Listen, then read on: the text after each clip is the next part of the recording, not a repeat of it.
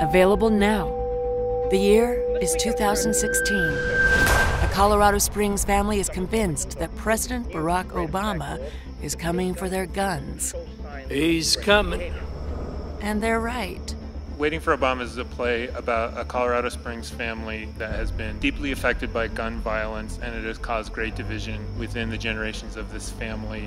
It is my solemn duty to protect my country from any foreign menace. You're talking about the president. Like I said. It is fascinating to me that here in 2020, it is still completely relevant. The audio version of John Moore's acclaimed play, Waiting for Obama.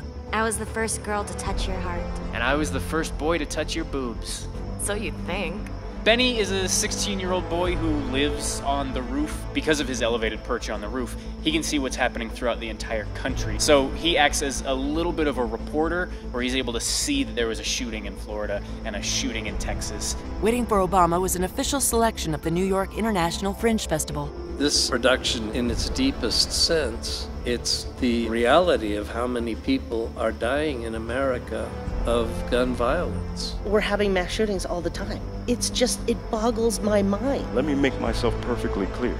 I am not leaving here without that gun. Available now wherever you listen to podcasts. You'll have to pry it out of my cold, dead hand. Waiting for Obama. Subscribe today.